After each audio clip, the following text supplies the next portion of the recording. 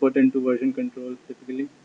So there would be listed unversioned files, and it will just keep on coming again and again. So how do you start using Git? Uh, on Linux, you can just install Git, the Git package. Every distribution has clear instructions on how to do that. It doesn't take long. On Windows, there is this msys Git. So it installs the Git executable and a bunch of basic Linux tools and gives you a Linux shell in Windows. So you can go into your code folder and at least do the basic Git stuff there. You don't get full Linux functionality, but you at least get enough so that you can do anything related to Git. There are graphical tools, Git GUI that comes with MSys Git, and Tortoise Git. This I mentioned this because they have Tortoise SVN, which is like a very high quality tool that I've been using in the past. But this Git version is not from the same developers. It's a port and it's still not mature maybe. But it has uh, I mean the diff tool, the merge tool that they have. That's kind of the best that you have graphical tool. So once you've installed it and you are in your Git shell, you would want to configure it with your username and your email. And this is important because anytime you make a commit and it's logged into, in the log file, uh, it saves your name and email address there. So if you have the wrong information, it will just confuse anybody who's going through the logs later on. So that's something you do quickly. Uh, every time you commit, you're asked to add some comments saying what changes did you make. So it'll open up your editor, default editor or whatever, but you can configure it to the one you like. So I set mine to VI. Once you've done this, your Git environment is all set, and then you can just start using the other Git commands. Now, Git repositories, they reside within the code. So if you have your project folder with all these source files, there will be another subfolder .git which will store all, the whole repository. So now this because in SVN you have your working copy in one folder and the repository is in a different location. So this is a bit different than that. And sometimes you have to think whether you want to have separate repositories for separate projects or you want to put everything in a single repository. So you have to think about this beforehand. So say you have a folder with these source code files and no Git repository yet. So all you need to start using Git is just issue this command git init. It'll initialize the repository and it wouldn't do anything. It will just create an empty blank repository. It will not automatically add your source files. I can quickly start with this.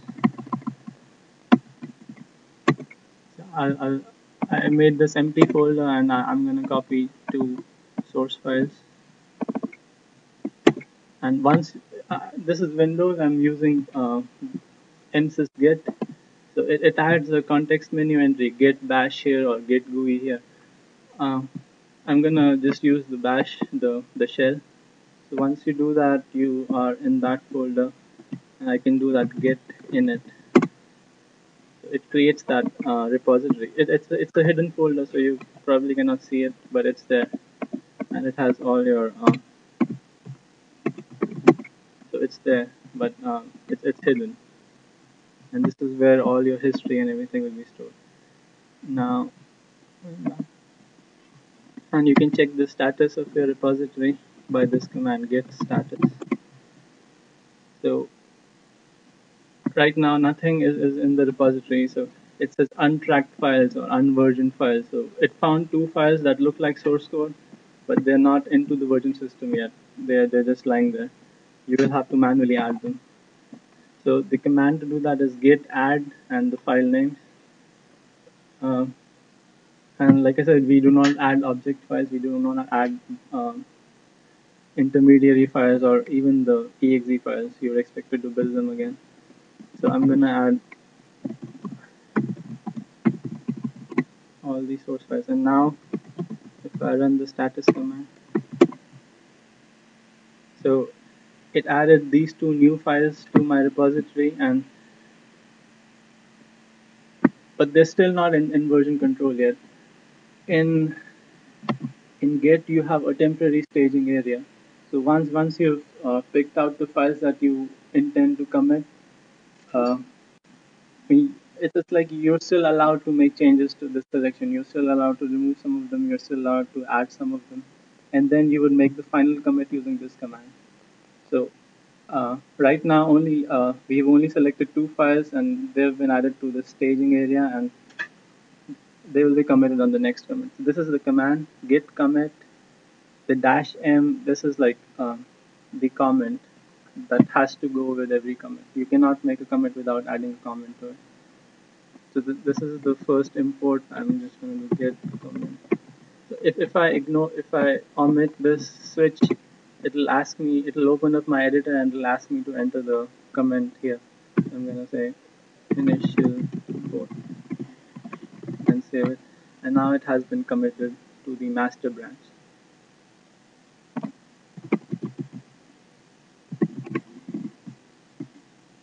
So everything is up to date. There is nothing to commit. Everything is clean. Now we can go ahead and make a change to a file and then commit those changes. So this is like the initial version of our code. I'm gonna go ahead and I'm gonna add a few lines here. Let's say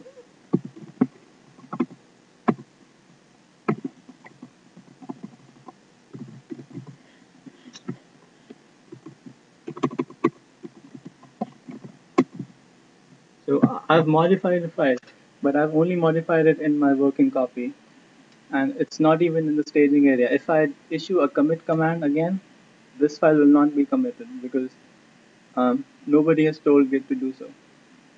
You have this. Let's read the slide. If you change multiple files, Git doesn't assume that you want to record all those changes in your commit. You have to specify which ones you're gonna add. So you'll use the add command that you used to initially add them again. And but most of the time we do want to commit all our changes. So we can use git commit with the dash a switch. So it'll we can skip that step. We can just use git commit hyphen a and comment here. And now it has been committed. I should have done a status before that, so but never mind. So now you can why did we do this? Did we just do it to make a backup copy? Well, it has a few, a little more functionality than that. It lets you do a diff between the current version and the previous version. It'll pinpoint the exact lines that were changed and what was changed. So you can Unix already has this diff command, but for here you have to use the diff command built into Git. So you do git diff. If I just do this, all of my code is up to date, so it's not gonna show any changes. But if I do git head, so it's showing. So the text in white, that's like it's either some the file name and stuff, or it's the unchanged code. The stuff that's in this is like the unchanged stuff. The stuff that's in green, that's any new code that you've added. And if you've deleted any code, it comes up with a minus sign and in red color, so you know what changes you've made. And looking at the command, you said diff my working copy, the code that I have in my directory, with head. Okay, so what's head? Head is the head is just a label. It's like a it's a built-in. Uh, it's like a it's a name given to the most recent commit that led to this working copy. So if you so assuming a simple workflow where you're the only guy, you made 10 commits.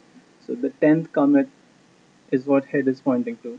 That's your head. That's where you're working on, and all of your changes are there. and you can use head till the n, and it will go back those many commits down the branch. So you can compare your current version with any previous version by this command. And this is just a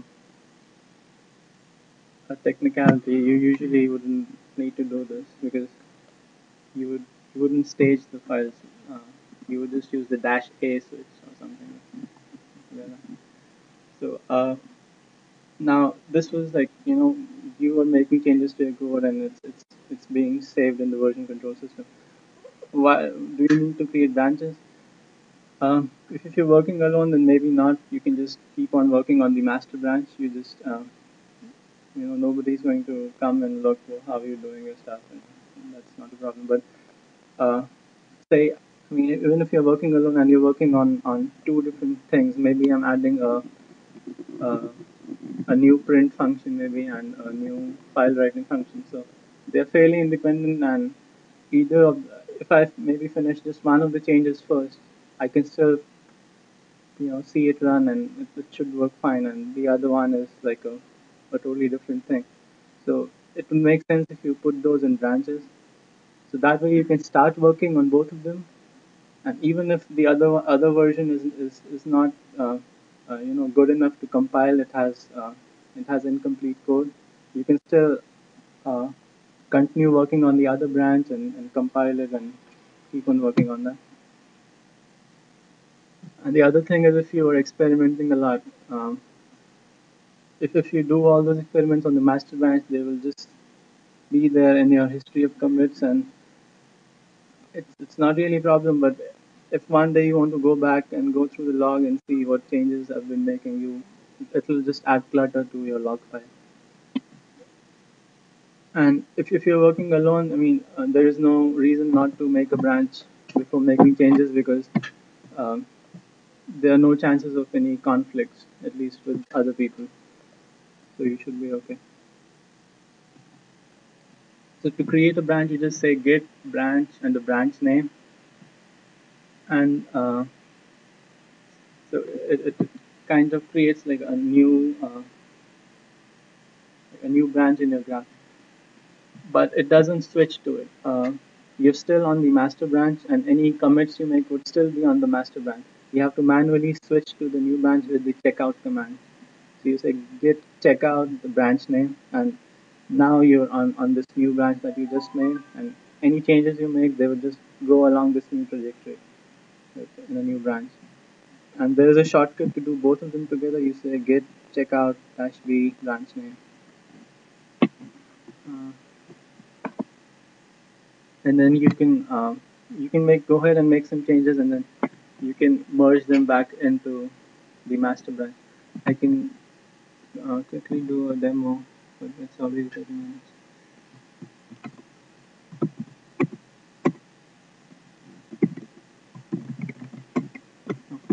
So let me do get check actually branch. So I created a new branch and I switched to it, and now I'm gonna make some changes to the hello world file. Delete this line.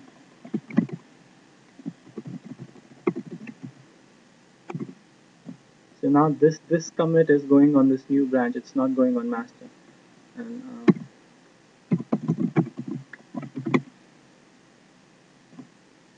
so this msys git and even the Linux version comes bundled with this git, this kind of a GUI tool. So it shows you graphically what your commits were. So this was my first commit, and then I made a second commit, and that was on my master branch, right? And then I created a new branch. I mean, this was the point where I created the branch. So this is where it branched off into my branch, and this is my latest change. Now master and my branch are different now. I mean, if I go ahead and make some more changes on the master branch, you would be able to see that tree structure, but you don't see it right now. It just tries to show everything in a straight line. But